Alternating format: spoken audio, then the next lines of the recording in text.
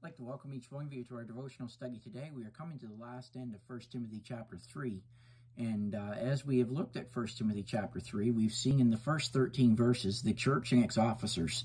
And we've seen there the qualifications for church officers. So whenever we think of pastor or deacon and we're looking for one of those, one of the things that we need to do whenever we're considering a person is we need to go into 1 Timothy chapter 3 and also what the Bible says in Titus. And we need to ask ourselves the question, biblically, does this person meet the qualifications that the scriptures reveal to us? And if that is not the case, then that's the end of the story. You don't need to go any further with that person. They don't meet the qualifications that God has laid out, and that's all there is to that. Also keep in mind as we look at these qualifications that you can't just look at them and say, well, I never planned to be a pastor or a deacon, so I don't have to worry about these qualifications. No, friends. There's nothing super spiritual about any of the qualifications that God has given as far as pastor or deacons are concerned. It's really just part of the normal Christian life, and we all should be striving for those things in our lives.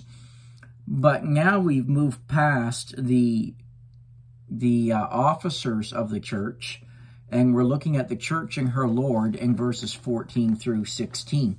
So let's read those verses today. It says, "These things write I unto thee, hoping to come unto thee shortly. But if I tarry long, that thou mayest know how thou oughtest to behave thyself in the church, in the house of God, which is the church of the living God, the pillar and ground of the truth. And without controversy, great is the mystery of godliness. God was manifest in the flesh, justified in the Spirit, seen of angels, preached unto the Gentiles, believed on in the world, received up into glory." So, we are reminded here, first of all, in verse 14, that Paul tells us that he is writing those things to them, the things that he has written, but he is hoping that he's able to come to them shortly. These are a people that are near and dear to the heart of the Apostle Paul. He loves these people. He desires what is best for these people. He wants them as a church to function the way that God wants a church to function. So he's told them these things. But then he says to them, listen, he says, if I tarry long, he says, I'm hoping to come to you shortly, but if there's a delay in my coming, one of the reasons I've written these things is so that you would know how you ought to behave yourself in the house of God, which is the church of the living God, the pillar and ground of the truth. And so we see as we come into these verses that right behavior in the church is important. And let me remind you that a church is a divine institution. It's not started by man, it is started by God. Man is not the one who makes the rules for how a church should function. It is God that is giving us those rules in the scripture. Man is not the one who needs to try to determine what the mandate of a church is. God has given us what the mandate of a church is in the Word of God. All we need to do is be obedient to Him. It really is not complicated. The church is a divine institution, and right behavior in that church is important for a number of reasons. First of all, it is important because it is the house of God. Verse 15 says, but if I tarry long, that thou mayest know how thou oughtest to behave thyself in the house of God. And as I was thinking about being the house of God, it's not our house, and it's not our church. It's His house, and it's His church. And as I was thinking about a house, sometimes you're involved in going to other people's house. I can remember when our children were little, one of the things that we emphasized to them is that when they were in somebody else's house, that it was their house, that they were the ones who made the rules for that house and things of that nature. And we need to remember the same thing when it comes to the church. It is the house of God. God is the one who makes the rules for the house. God is the one who says this is what's going to happen and this shouldn't be happening. And we're just to be sensitive to Him. But the church is a household, or it's a family, and it must be fed. A church, and this is one of the things that people forget today, a church does not grow by addition. It grows by nutrition. It grows by hearing the Word of God. And if the Word of God is not preached, and if we're not doing what the Word of God tells us to do, then really, is it a church or is it just a social organization? So we need to understand the importance of nutrition in the church. Acts chapter 20, I'll give you several verses here. Acts chapter 20 and verse 28. Paul says, Take heed to yourself. Let me back up to verse 26. Wherefore I take you to record this day that I am pure from the blood of all men. How could he say that? He says, I can say that for this reason. For I have not shunned to declare unto you all the counsel of God. He said, listen, I did not hold back in proclaiming to you the word of God. Then notice this. It says in verse 28, take heed unto yourselves and to all the flock over which the Holy Ghost hath made you overseers, to feed the church of God, which he hath purchased with his own blood. So there we see the mandate of a pastor is to feed the church of God. And the thing that we feed the church of God with is exactly what Paul mentioned in verse 27. It's the whole counsel of God. It is the whole word of God.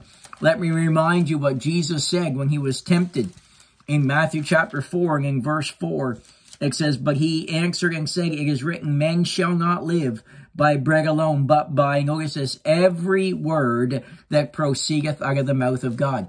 When it comes to feeding a church, a pastor cannot just pick, like a potluck, pick what he wants and pick what people want to hear and give people what they want to hear, because we're living in a day and age where many today have itching ears but we can't just pick what they want to hear. We need to proclaim the whole counsel of God. That is what is needed in order for a church to be fed, in order for a church to have the nutrition that it needs.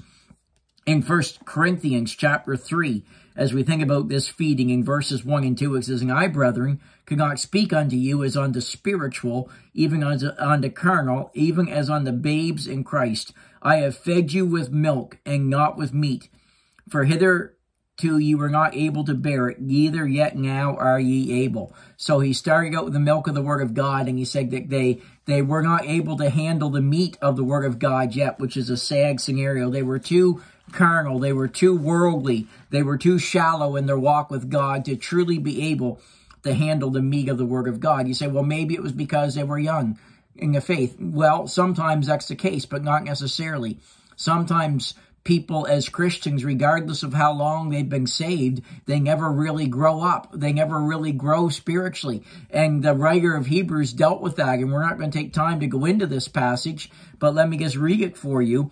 In Hebrews chapter 5, verses 12 through 14, it says, for when for the time you ought to be teachers, you have need that one teach you again, which be the first principles of the oracles of God, and are such as become need of milk, and not of strong meat. So here's what he's saying. He's saying you've been saved long enough that you ought to be eating T-bone steaks for the glory of God, but for whatever reason, you're not growing and you're still on the milk.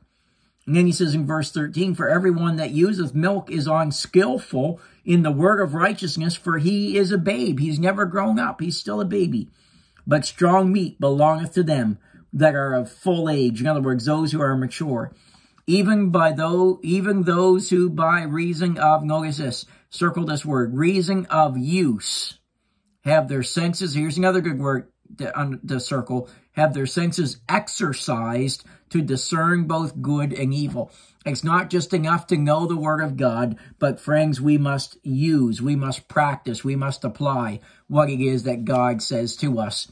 And until we obey the light that God has given to us, do not be surprised if God does not give you more light. What he expects is for you to walk in the light that you've been given, and then he will increase the light that has been given to you. And then as we think about nutrition, Psalm 119 and verse 103 says this.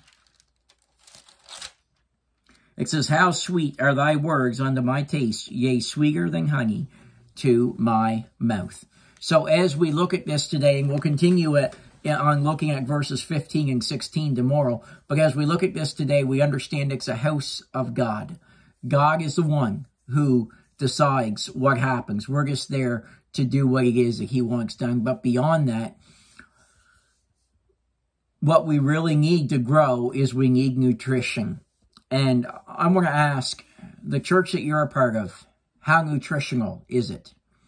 Are you studying the whole Word of God? Are you looking at the whole counsel of God and obeying what it is that God has to say to you? As an individual believer, what's your spiritual nutrition like? Are you taking in what you need to take in so that you can grow as a Christian? Or are you one of the people that by now should be eating T-bone steaks spiritually, but you're still on the milk because you've never grown up.